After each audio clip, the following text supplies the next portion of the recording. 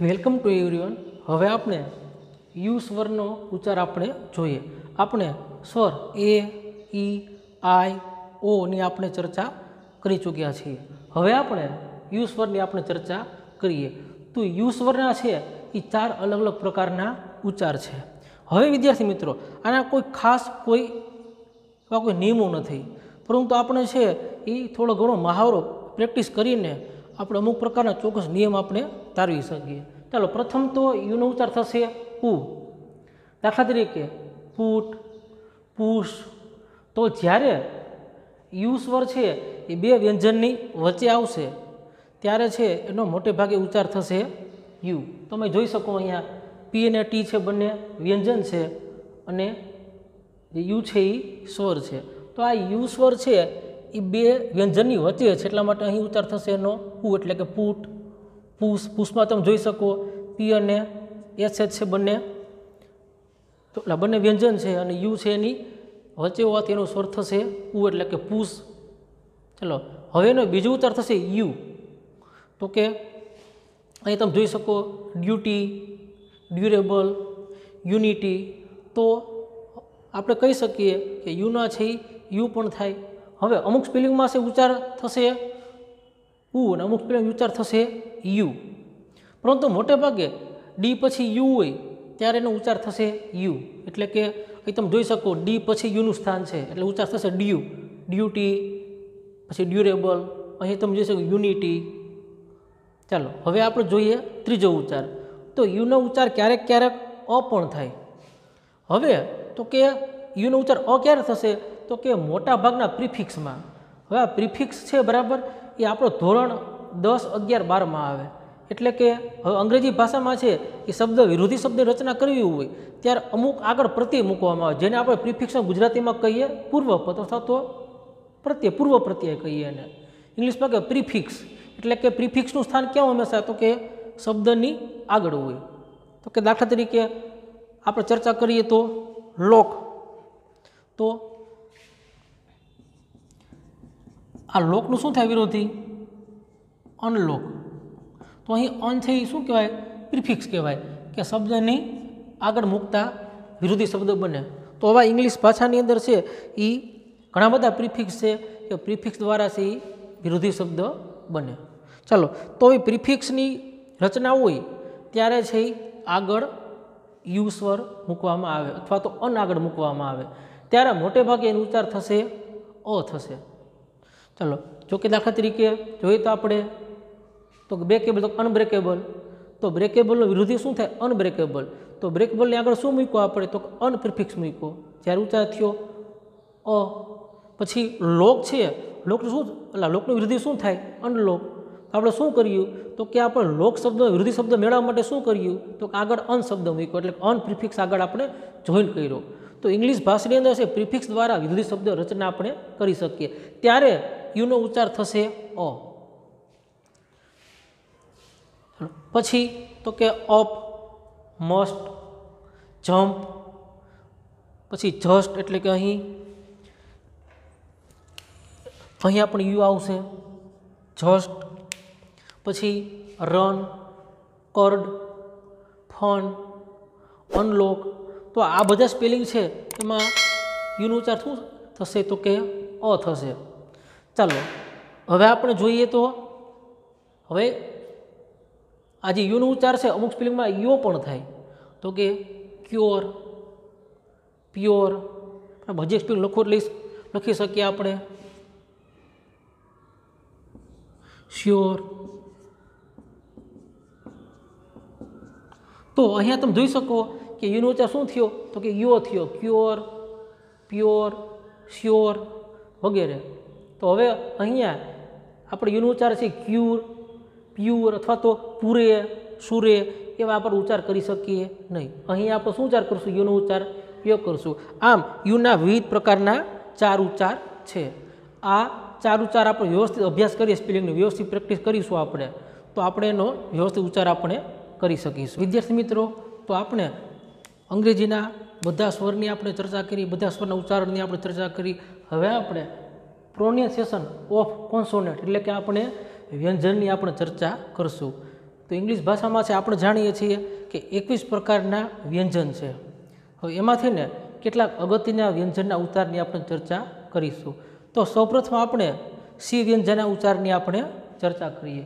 તો ઓમ જોઈએ તો સીના છે એ ઘણા બધા છે ઉચ્ચાર થશે.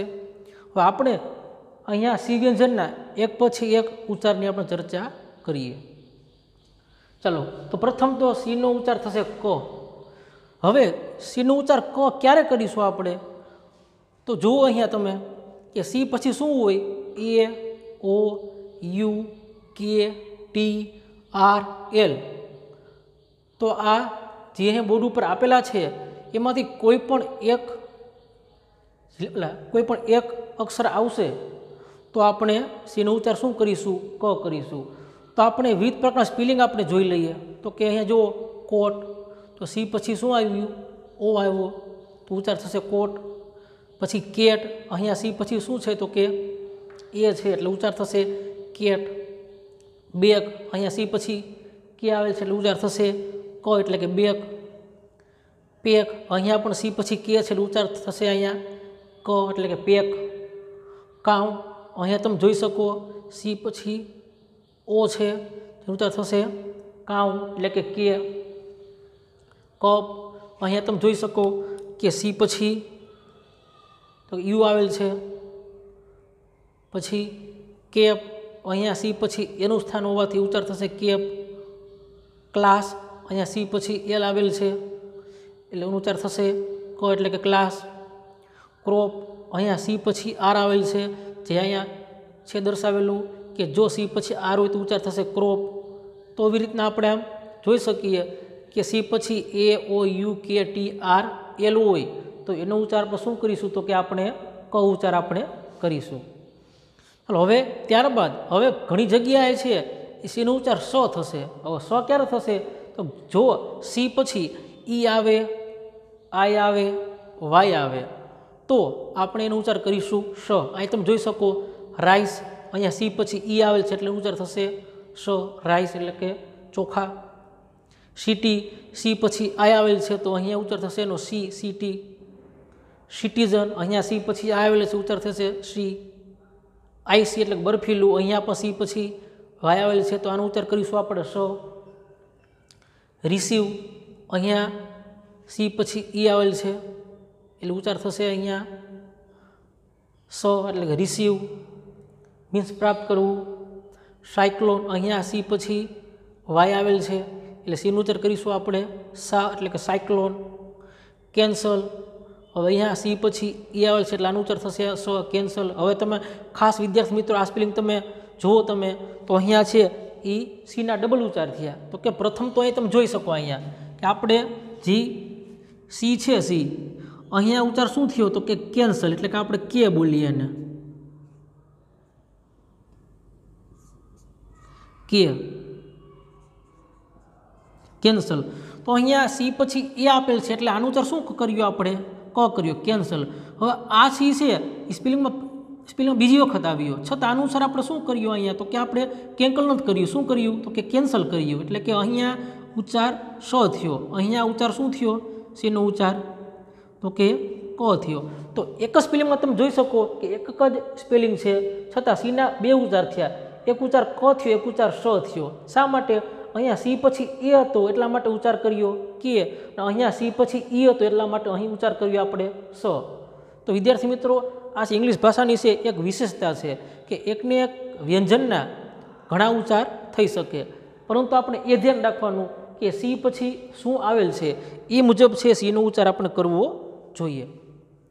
ચાલો, હવે આ તમને સી સમજાઈ ગયું છે બે રૂલ્સ કે એક તો ઉચ્ચાર થશે ક ક્યારે થશે? જ્યારે સી પછી એ, ઓ, યુ, કે, ટી, આર, એલ હશે ત્યારે. અને સીનો ઉચ્ચાર સ ક્યારે કરીશું આપણે? તો કે સી પછી શું હશે? આઈ, ઈ અથવા તો વાય. આ ત્રણમાંથી કોઈ પણ એક અક્ષર હશે ત્યારે આપણે સીનો ઉચ્ચાર કરીશું સ. તો સી વિદ્યાર્થી મિત્રો એક જ વ્યંજન છે છતાં એના ઉચ્ચાર છે એ આપણે 3 થી 4 ઉચ્ચાર એના છે. ક્યારે કે ઉચ્ચાર તમારે કરવો એ અહીં ચોખ્ખી સ્પષ્ટતા તમને અહીંયા કરી આપેલ છે મેં કે તમારે સીનો ઉચ્ચાર ક ક્યારે કરવો અને સ ક્યારે કરવો. ચાલો હવે આપણે સીના આપણે ઉચ્ચાર જોઈએ. કે સીનો ઉચ્ચાર થશે શ, એટલે કે અહીંયા મીંડાળીઓ સ જેને ગુજરાતી એમ કહીએ. ક્યારે?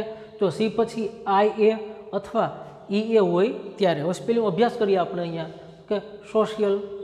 અહીંયા તમે જોઈ શકો કે સી પછી આઈ એ આવેલ છે એટલે ઉચ્ચાર થાય એનો સોશિયલ, એટલે મીંડાળીઓ સ. પછી મ્યુઝિશિયન, અહીંયા પણ જોઈ શકો તમે કે સી પછી શું આવે છે કે આઈ એ, જેનો ઉચ્ચાર થશે મીંડાળીઓ સ, મ્યુઝિશિયન, એટલે ટૂંકમાં જાદુગર, જાદુગર કરવાવાળો. ઓશન, તો અહીંયા જોઈ શકો તો સી પછી ઈ આવેલ છે, એનો ઉચ્ચાર થશે શ, એટલે કે મીંડાળીઓ સ, ઓશન. પછી મેજિશિયન, સોરી અહીંયા મ્યુઝિશિયનનો મતલબ જાદુગર નહીં પરંતુ સંગીતકાર થશે. હવે આપણે જો મેજિશિયન, તો કે અહીંયા તમે જોઈ શકો સી પછી આ એ આવેલ છે, જેનો ઉત્તર થશે શ, એટલે કે મેજિશિયન. તો અહીંયા હવે તમને સમજાઈ ગયું હશે કે સી પછી આઈ અથવા ઈ આવે ત્યારે એનો ઉચ્ચાર કરશું આપણે મીંડાળીઓ શ. ચાલો પછી ચોથું, હવે સી એચનો ઉચ્ચાર ક પણ થાય. ક્યારે? સી પછી એચ હોય ને પછી સીધો વ્યંજન હશે ત્યારે. જેમ કે ટેકનોલોજી, તો કે અહીંયા સી એચ છે, એનો ઉચ્ચાર થશે ક, ટેકનોલોજી. તો અહીંયા સી એચનો ઉચ્ચાર શું થયો? ક થયો, ટેકનોલોજી. ચાલો પછી હવે સી એચનો ઉચ્ચાર ચ પણ થશે.